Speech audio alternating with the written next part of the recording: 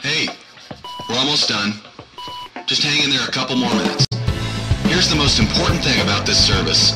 The point of this service and every service we do here is simple. It's never meant to be an end, but a beginning.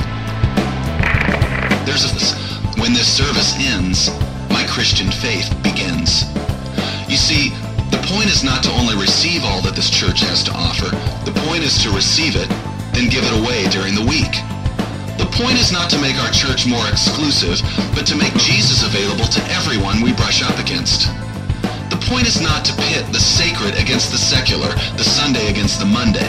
The point is to see all of life, our church lives, our business lives, and our family lives, as divine opportunities. Church is not about church. It's about living outside these walls. By the way we interact with people, we can and we will become the aroma of Jesus. And people won't just hear it.